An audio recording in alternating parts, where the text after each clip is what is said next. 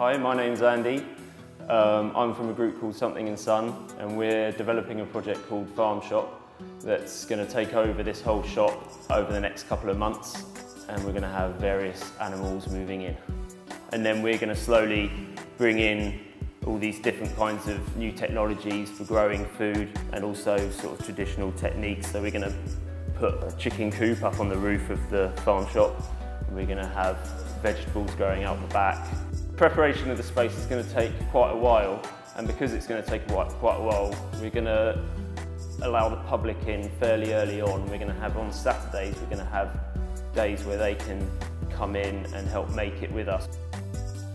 One of the big things we want to achieve is to see how much food we can grow in Dalston.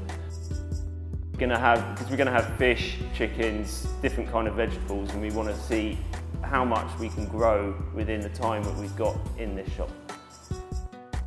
Okay, so come along to the farm shop in Hackney, Dalston, and come and see all these different ways of growing food in the centre of London.